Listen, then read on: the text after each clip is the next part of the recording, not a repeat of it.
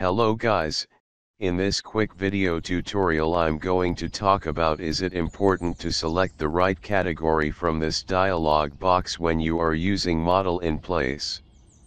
Of course it is, especially when you are using model in place to make walls. Let's see why it's important to choose the correct category. Before starting the video, I would like to ask you guys to like and share this video and subscribe to my channel. Okay, here I have created these walls by using the model in place.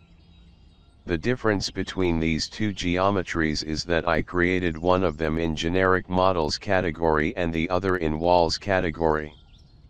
Let's try adding a door or a window on this one, which I have created in the generic model category. As you can see, Revit is not allowing me to place a door on this wall. Let's try on this one, which I have created in wall category. Boom! How cool is that?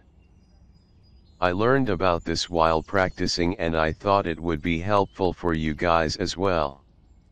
So, that's it for today guys. Thank you for watching, like, share, and subscribe. See you guys in the next video.